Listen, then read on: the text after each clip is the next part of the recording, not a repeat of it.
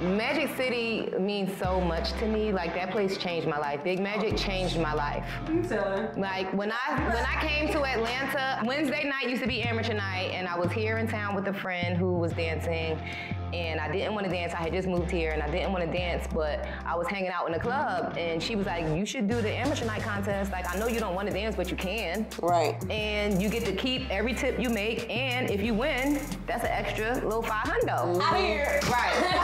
So it only took a little bit of convincing for me to be like, okay. Big Madge came off when I came off the stage, before they even announced that I won, Big Madge came up to me like, who are you? Where'd you come from? You have a job, you need a job, you want a job? Because I need you to do that every night. And I was like, I want a bartender. And he was like, no, you don't. And I was like, okay.